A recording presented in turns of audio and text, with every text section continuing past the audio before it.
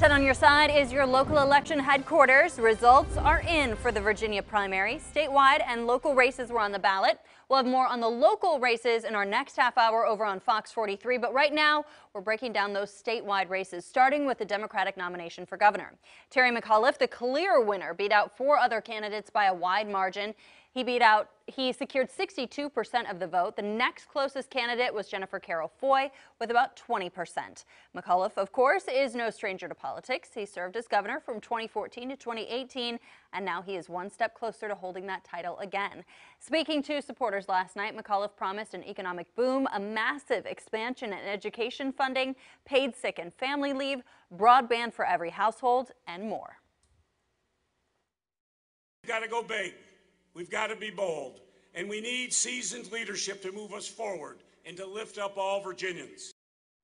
McAuliffe will now go on to face Republican nominee Glenn Youngkin in November's general election. This morning, he'll speak with 10 on your side's Kayla Gaskins about his nomination. Look for that interview on Wavy News 10 starting at 4. Now we turn to the race for lieutenant governor. Delegate Ayala won the Democratic nomination with nearly 40% of the vote. She'll face Republican nominee Winsome Sears in November.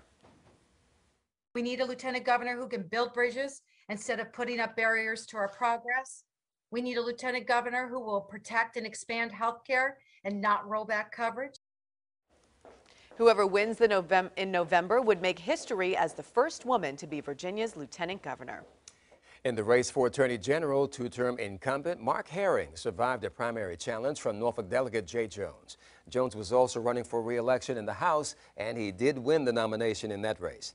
Herring will take on Republican nominee and Virginia Beach delegate Jason Miyares in November. And as we've reported, Republicans picked their candidates during a convention last month.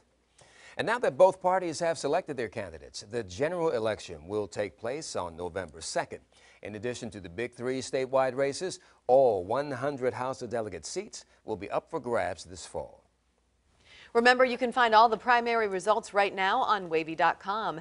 Just look for the live election results banner at the top of the homepage.